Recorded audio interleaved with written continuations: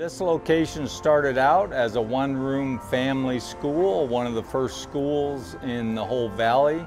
It was started by a pioneer family called the Osborn family. And it was actually Sidney Osborn, one of the sons of the family, became governor of Arizona in the 1940s. For 140 years, this building was a church.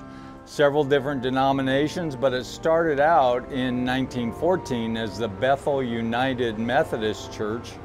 And as Phoenix continued to grow all around it, the need for larger buildings came along with that growth. So in 1948, they built this larger building. Starting in 2012, the new owners worked very closely with the city to transform the building rather than demolishing it. And through a process called adaptive reuse, the city and the owners were able to transform this gorgeous building into a successful small business called the Taco Guild.